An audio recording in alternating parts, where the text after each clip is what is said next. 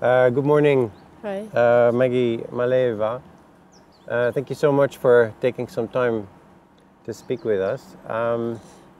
Thanks I've, for I've, having me. I've gone to your natural habitat Yes. um, to have this conversation with you. Um, Sports and especially tennis has been a part of your life, your whole family's life, it looks like. Um, Nelson Mandela once said that sport really has the power to change the world. It has the power to unite, to change attitudes. You're in a good position to comment on that. Have you experienced that?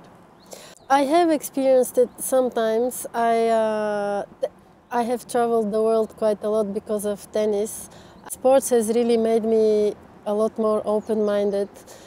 And when I see tragedies in the world, I really think this can happen to me, and it can happen. Just traveling it does make you realize that the earth is a small place. Turning to refugees, before the current crisis, 2013, people didn't talk too much about refugees. Then it became a big issue. We've seen how both in Bulgaria, but more Europe in general, the issue has been addressed. What is your take on the way that Europe has dealt with that?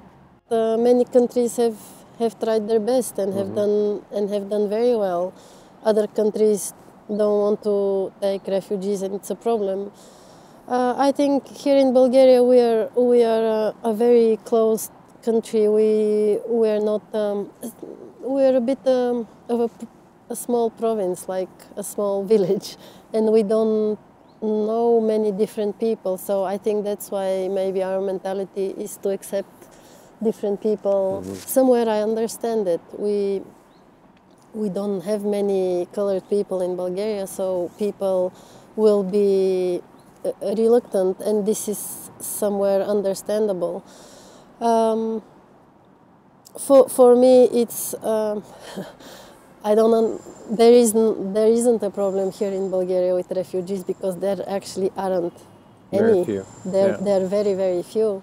So it's a artificially created problem. You have yourself helped some refugees in Bulgaria. I have helped some families with finding them shelter to live for a certain time. I haven't done that much. I would like to volunteer a bit more, but I've failed. So also my mom is very active. When there was the first refugee crisis, we collected a lot of stuff for the camps. Then there was an influx of people, and we organized to send them clothes and stuff and food quite often. So my family is quite conscious of their problems.